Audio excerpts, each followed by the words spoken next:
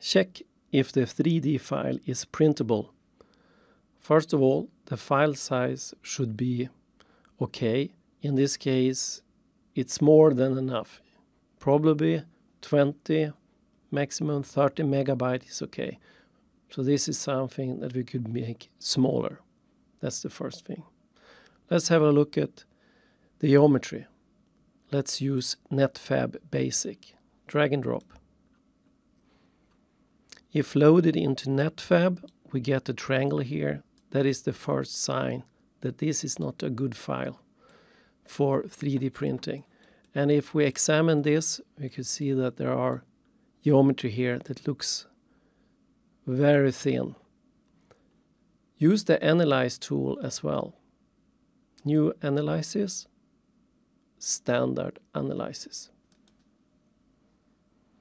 By doing this, we could have a look at the file size, the geometry size. So this one is 46 millimeter by 38 by 52. It's a good, proper size for a 3D printer, so that's okay. But we could see here in red, surface is closed. No. So this is not good. We could also see that we have plenty of different volumes, shells. It's 48 different volumes here. So that also needs to be taken care of. And there is some boundary edges and there is a hole as well. So let's see if we could fix this with MeshMixer. We could also have tried to repair this here in Netfabb, but it's too much. We need to do some major modifications. So I jump into MeshMixer, and here we could see the same problem that we saw in Netfabb with the thickness.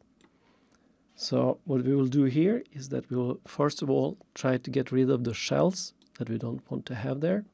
So I go for Edit, Separate Shells. MeshMixer will now try to divide this geometry into different pieces, and it says that there is 47 new objects created. In the object browser, we can now see all the 48 different pieces. And if I choose the first one, it activates that. Let's make it invisible and pick the next one. And now we can see tiny small pieces floating around here. And I will actually just delete all these tiny pieces. So I go down and shift left click all the others. So the only one that is not picked is the main shell. Trash can. Delete. So that made it a little bit cleaner by just throwing away a lot of small pieces there. So now we have one shell there that is active. Let's see if we could do this into a little bit thicker and solid shell.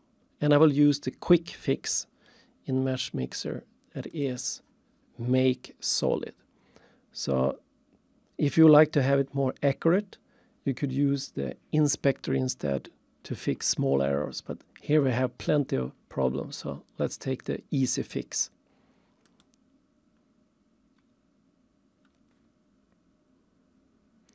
And when you use make solid, there is different possibilities here to do the calculations, and with the default settings here we could see that there is a lot of things disappearing, and it's also called fast. Let's go for accurate and also change the offset distance a little bit. So I will just bring this to maybe 0.4, 0.5 and see what happens. So the next step would be to change accuracy and mesh density. But let's update and see what this will bring us. Okay, very smooth. We lost a lot of information there, but we have one smooth thing, which is a little bit thicker. So this is probably printable. But let's see if we could get it a little bit more accurate by going for higher values here for the accuracy. And I think I will bring up the mesh density as well. That is the size of every polygon here, and update. Some more calculations. Let's see what this gives us.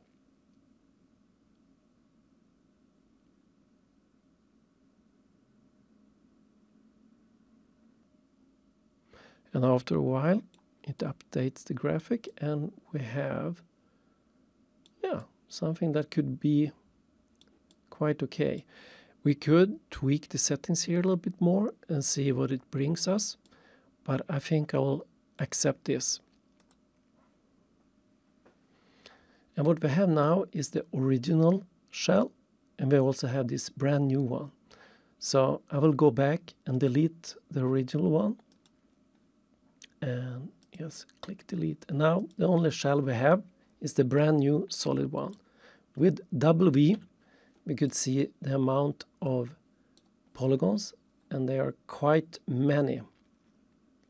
If I hide the object browser, we could see the number of polygons here, and it's a little bit more than 400,000 polygons, but that's quite okay. It's not a crazy amount, so let's save this and see what the file size is. File, export. And now we choose binary format, and we put it into the same folder as the other one, and we could call this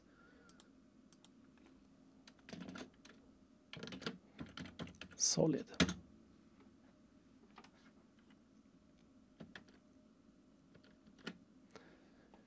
And the file size is good. We're close to 20 megabyte, and we could try to get it even smaller, because this is probably more than enough. So let's try to reduce a little bit of the number of polygons here. And what I will do now is I will go for select, and then I could go for Control A, choose everything,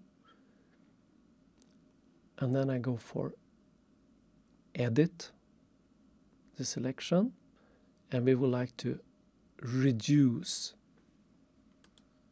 the polygons.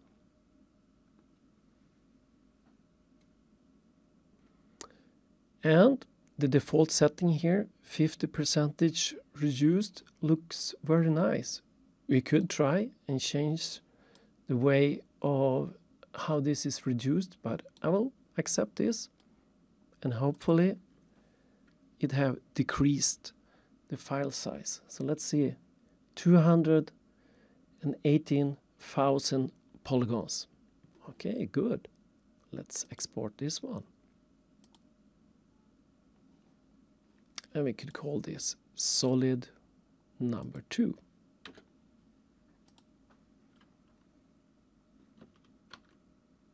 In the folder, we could now see that we're down to 10 megabyte. So it's almost 1/10 of the original one. And let's now have a look in Netfabb what this looks like. So first I go to Netfabb and delete the original analyze. And I go for the folder and bring in this brand new one and hope for the best. Oh, look at that. No warning triangle. This is great. Let's go for analyze. Yes, surface is closed. But there is 3 shells, so we still could make some improvements here. Let's jump back to MeshMixer and see what separate shells could do. Oh, so here we could see that we actually have different pieces here. So if we make that active, it seems like it's the main piece here, and there we see some small parts there. So I pick these 2 and delete them. Okay, so now we only have 1 shell again, and hopefully this is okay now. So file, export, and this will be number 3.